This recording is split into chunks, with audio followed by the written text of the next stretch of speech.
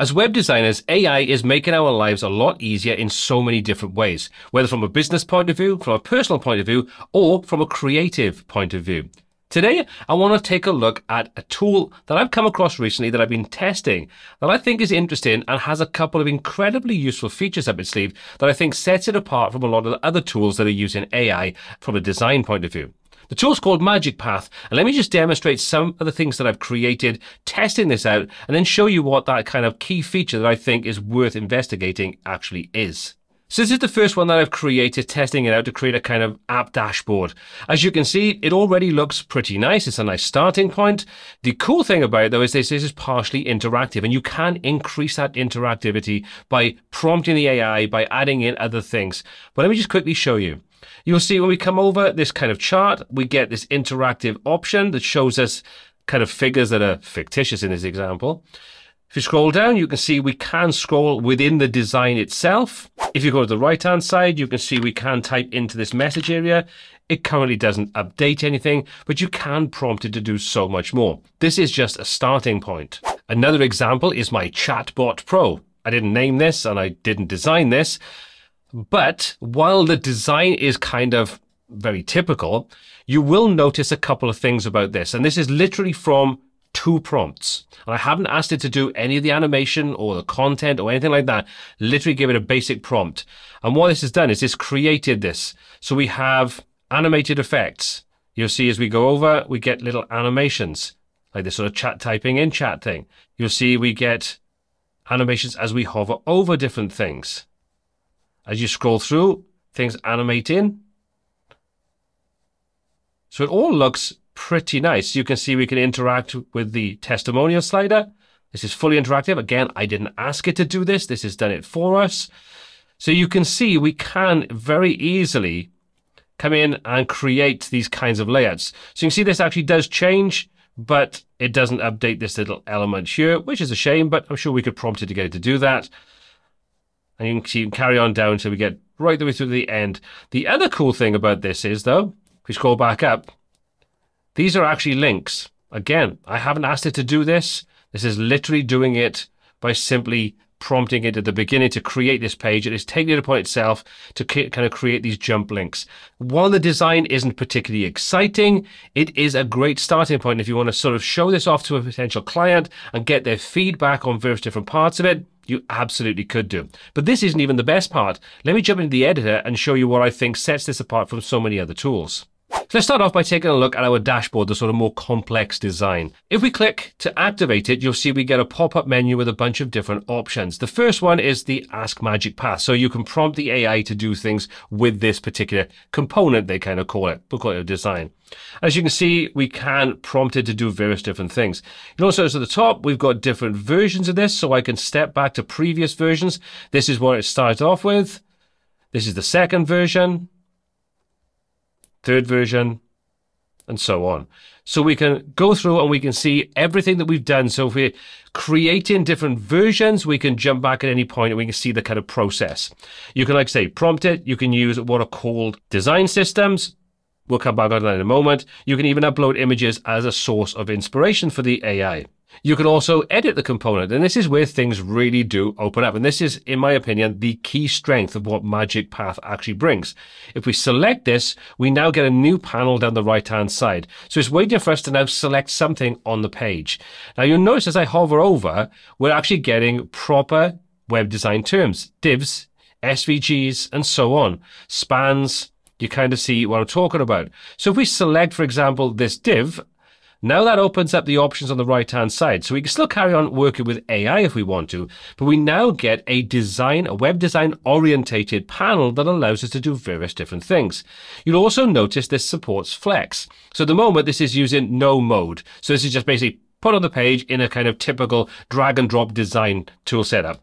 Obviously, we would prefer to have Flex because it allows us to, well, flex. And if we design this, Flex or CSS Grid is probably what we're going to use.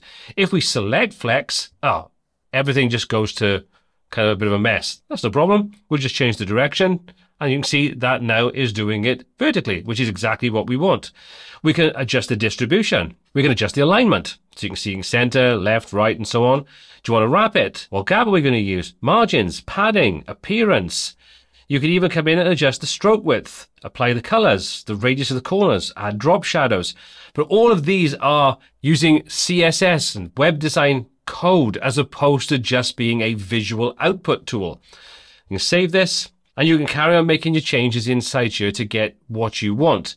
You've also got these create flows, and flows allow you to connect different components together to create various different parts of your overall design. So if you're creating a multi-page dashboard or a multi-page website, you can connect those various different components up. If you're coming from something like Figma, it's going to be very familiar to you. You'll also notice you can open this in a new tab, which is what we've seen, where we can open it up and preview it and interact with it. And finally, if you have a pro account, I'm only on the free account here. You can see by the components in the bottom left, I've got 3 of 5 components for this month. But if we are using a paid account, you can view the code, you can download the code base itself, or you can open this up inside Cursor and carry on customizing it. And, you kind of get the idea how it works. Same thing goes if we come over to this one. If we just click inside here, you can see we can carry on editing any of our components. So all our components are available and we can edit any of these. So if we select this div, you can see this isn't currently using Flex. If you change it to Flex, you can adjust your direction, distribution, all those kinds of good things. And of course, carry on using AI should you want to. So if you click edit with AI, you can ask it to do something. We'll cancel that.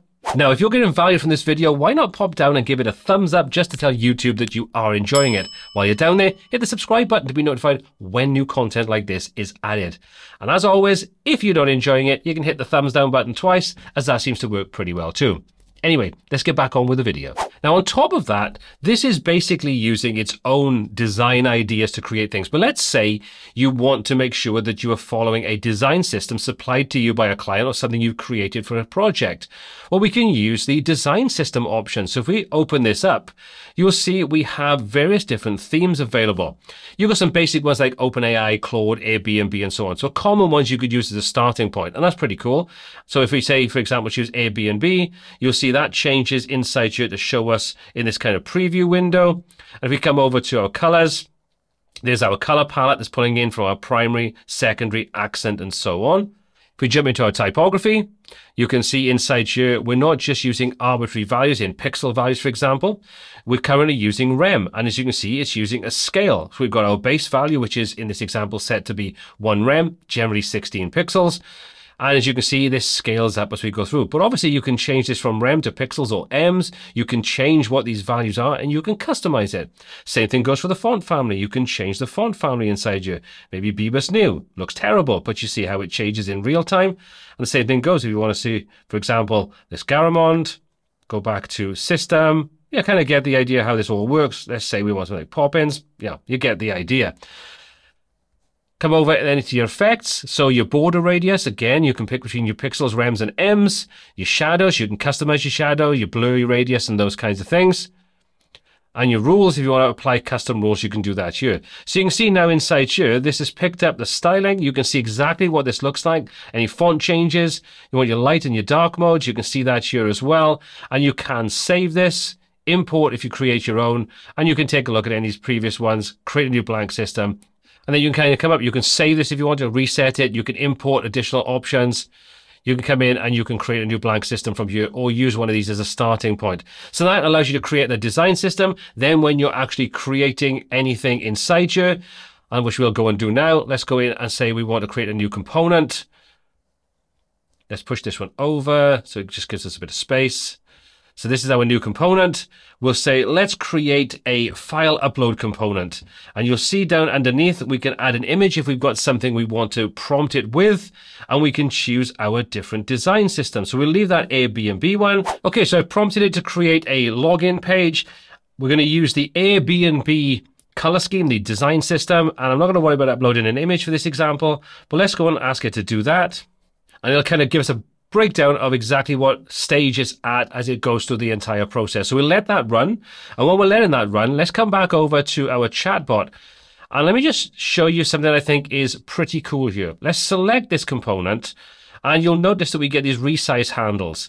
We can resize it as you would expect. And you can see the different elements. Some are static. Other ones will move over. That's cool. But if we start to make it smaller, you'll see that various different parts of this now are fully responsive. So our navigation has changed over to a hamburger menu. You'll see that the sizing has changed to compensate for the various different component pieces. The animations are still in effect. Now, it's not perfect. When you kind of go too small, it does start to go a little bit weird, and maybe the text will get a bit obscured. You see the text at the top there doesn't look great, but it is a responsive design, which is pretty nifty, and it's being done for us, and we haven't had to actually tell it to do that. It's all being handled in the background for us. So let's move that over and take a look at what it's created. So this is our login page, and as you can see, it's doing exactly what I asked it to do, which is to put this image in the background of a high-end property, to have our sign-in, and this to be using the relevant color scheme from our design system, our Airbnb, so picking up that kind of red accent color. So let's go and take a look at this in the real world. So let's go and take a look like this. And as you can see, this is what it looks like, and we can interact with these various different elements. There's still a few things that are not working correctly, like the sign-in, for example, isn't available to us. But you can get an idea how this looks. Animation has been applied to it. It's done exactly what I asked it to do. It's a simple design in this example. But hopefully what this has demonstrated is how we can create these different designs. This is responsive. So you can see it will scale in the same way as we've seen with everything else. So Magic Path, in my opinion, is opening up other possibilities that we haven't seen in a lot of other design tools, or ones that I haven't seen anyway. We get the benefit of AI, but we also get the ability then to select all the different parts of our component and be able to customize, edit it, modify it, using HTML code, CSS code, using a design system that we have control over, and then being able to output that as a code base or push it over to Cursor to carry on. Even if you just use this as a prototyping tool to give to your potential clients, to show them how they could interact with their various different parts, how it could look, I think this is kind of moving in the right direction. This is taking us further into tools that become more useful than just gimmicky. But what are your thoughts? Have you tried Magic Path? Would this make you go and take a look at using it yourself? Have you come across tools that do this better in a similar fashion? Let me know in the comment section down below, because I would love to see those tools and try them for myself. As always, all applicable links are in the description. My name is Paul C. This is WPTuts, and until next time, take care.